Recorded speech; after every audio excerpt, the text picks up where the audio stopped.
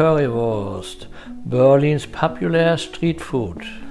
Here I will show you how you can make it quick and easy at home. The German brats you can get in your German deli or Aldi or your local grocery store. Make sure they are fully cooked. You can fry them in a frying pan or put them on your barbecue grill. But before you fry or grill them, you have to cut the casing a little bit on both sides of the sausage. After the brats are nice brown, you cut them in slices and put some curry ketchup over it. I put a link in the description box of this video where you can buy it. Now on the end you put some curry powder and French fries, and that's it. Bon appetit! Guten Appetit!